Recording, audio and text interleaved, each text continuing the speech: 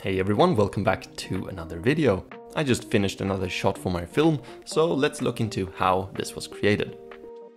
I took a similar approach creating this one to when I made this other shot where I animated some running water between rocks. The main challenge with this one was to create a field of grass that would fit the style I'm going for and sort of land somewhere between looking 3D and 2D. On my Patreon I have a full video covering the creation of this grass, so if you want to know more in detail about how this was done, you can check that out. For this shot I started out by setting up my overall composition in 3D. The boulder, the big stone here in the middle, is the hero piece, and it's the rock that my characters are climbing in this film that I'm currently making. So I knew that it had to sit in the middle and, be the main focus. Most of the stones scattered out here are actually the same stone assets that I have just rotated and squashed and stretched into different formations and angles. It's a really fun process to build these scenes. It's not so hard actually, once you have modeled a few things, you can actually reuse them forever. I tried a few different approaches to creating the field of grass. I explored hair in Cinema 4D, and I were able to create some interesting results where I could actually use dynamics like wind and colliders on it, but I found it looking a bit too 3D and I didn't really fit my scene, so I went with a technique of just creating a lot of clones spread over some distorted planes. I gave these clones a slight animation using a deformer, and voila, I had sort of a painted looking field that I could move my camera over.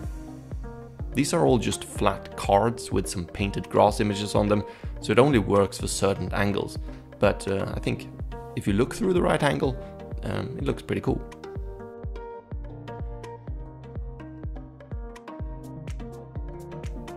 I turned the grass off and gave my stones some of my painted textures, and then I rendered them out as a still frame. I went over it in Photoshop and painted it up, making it look nice and detailed. You might have seen me cover this workflow in my previous videos. I then brought it back into Cinema 4D and projected it back onto the landscape.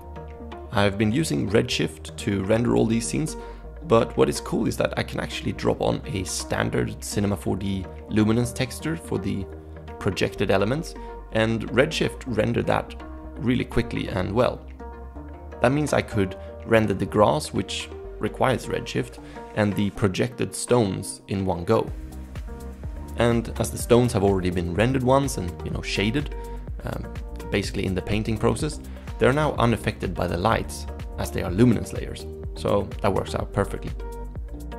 Something I think is really nice is how these sprite grass assets are being shaded by the stones around it.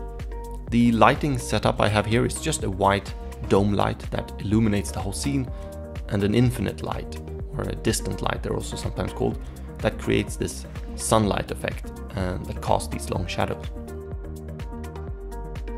I animated the camera through the scene and then hit render.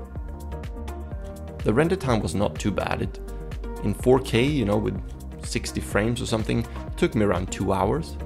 I also enabled depth of field on the camera, so the foreground gets nice and blurred. I then took this render into After Effects and put the background in. I played around with some particles to create these wind lines and also some small particles flying in the air.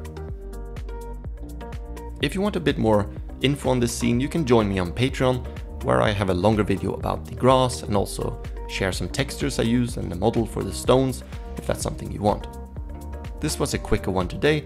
I think a lot of these methods I've covered in my previous videos, so feel free to check out the channel and make sure to subscribe while you're at it. Here's the final animation again. Hope you're doing well. I'll see you in the next one.